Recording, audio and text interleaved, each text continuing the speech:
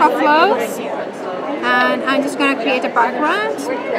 And the aqua flows have got the soft bristle in the end, no above the drip bowl, and all the ink is inside here. It's a soft barrel, so you can squeeze and drop quite a lot of ink. It's a water-based ink, so it will, just react with water. It's non-permanent, so you can always make it react.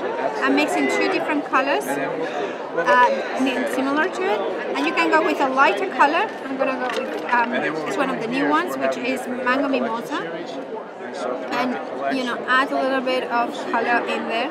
Now, at the beginning it doesn't look much. Doesn't matter if that has some color in here. You can clean it up, and then you have got a clean brush in there. You can go with a paper towel or a peach or a baby wipe and lift a little bit to create a sort of faux bleaching sort of background. And then the color that you have put on the top, which is the lighter one, still will come through nicely. You can then just use a little bit in here and do a little bit of bleeding, splatter effect.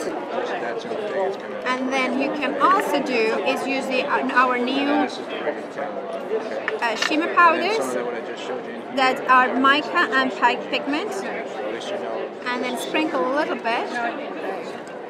You can remove the excess, and that will give you a little bit of that mica, because the aqua flows are matte in the colors, and then I sprayed water in the light mist, and what it reacts is the shimmer powder, it kind of bleeds through, and then the water kind of creates that soft bleach effect.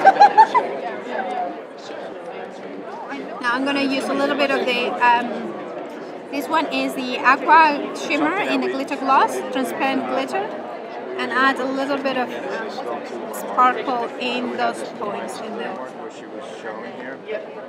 And that is how quickly you can create a background full of color and sparkle for your. Then you can just let it dry, die cut it, put a die cut on top, and you can create all sorts of beautiful backgrounds, really colorful. And by the way, this is the new aqua shimmer in the gold that has got all that beautiful golden sparkle, and you can do exactly the same technique with the clear one, but in gold.